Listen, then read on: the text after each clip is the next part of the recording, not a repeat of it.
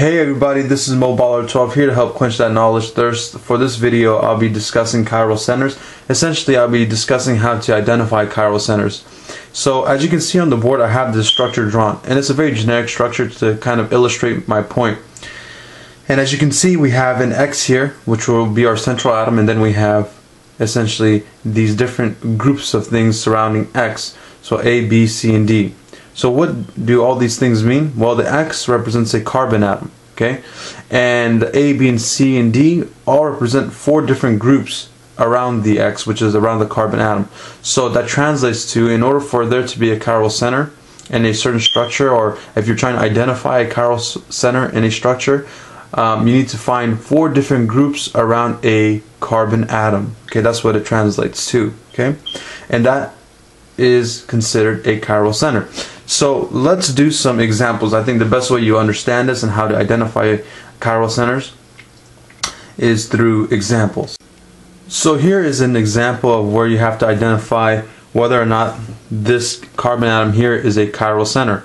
So let's go through the process. Again, you have to remember that chiral centers are based off of having 4 different groups around a carbon atom. So if we're looking at this carbon here, if we're looking at this carbon atom here, we notice that we have a total of 3 different groups. So it does not satisfy that requirement of having 4 different groups. The 3 different groups we see is the chlorine atom, the CH3 group, and the H. The problem is we have another H, so those are 2 of the same thing, so a total of 3 different groups. Okay, so this right here, not a chiral center. Okay, so let's do another example. So here is our next example, okay, and I want to identify whether or not this specific carbon atom is considered a chiral center. So again, the requirement is to have 4 different groups around the carbon atom. So as you can see clearly, there are 4 different groups. We have a chlorine group, we have a CH3 group, we have a bromine, and we have a hydrogen. All are different. So we have 4 different groups. So this, in fact, is a chiral center. Okay, let's do one final. Actually, let's do 2 more examples, and then we'll call it a day. Okay. So here is our second to the last problem. Okay, and we are trying to determine whether or not this atom right here is a chiral center. So I'm going to show you the way many people are going to approach this problem, and it is incorrect, okay? And then I'll show you the correct way of doing it.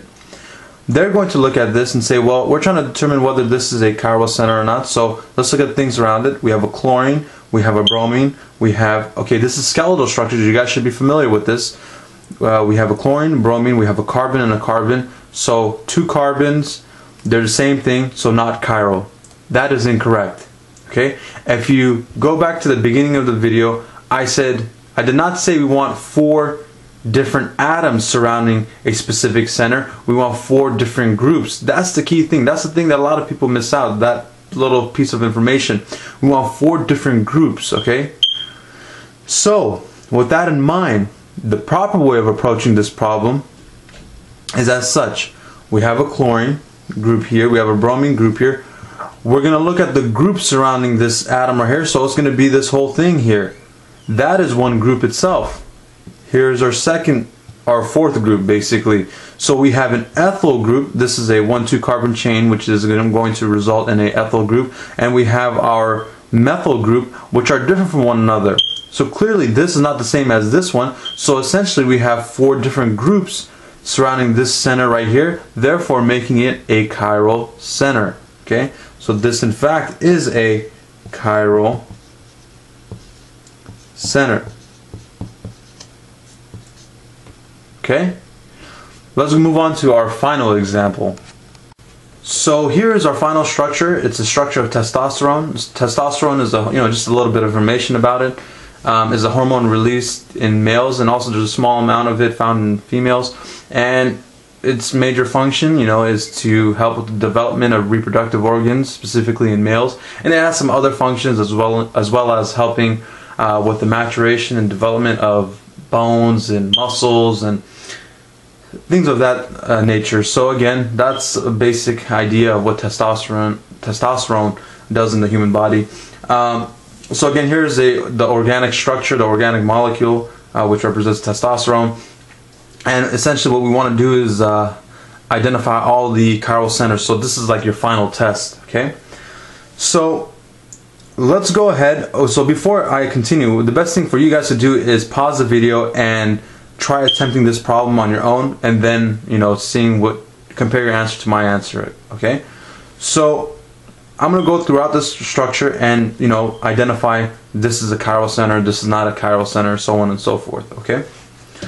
So we're going to start off from this end right here, where you have the double bonded oxygen, the carbonyl, okay? So obviously we need to look for 4 different groups and surrounding a carbon atom, okay?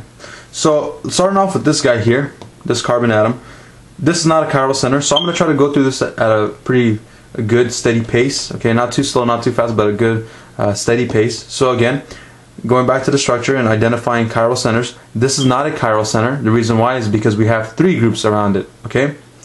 Moving along this way, clockwise. So I'm going to put a X where there is not a chiral center, and a circle where there is a chiral center. So again, this is not a chiral center, okay? Hopefully you guys can see that.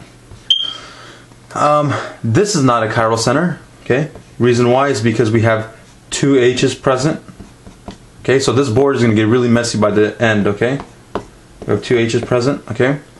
This is not a chiral center. Same reason as this one here, so I'm not going to draw the H's. There are 2 H's present here, so they're not different. Now, on the other hand, this is a chiral center. Reason why is because we have this CH3 group here. We have this whole group here, okay? We can think of this whole thing on the bottom as a group.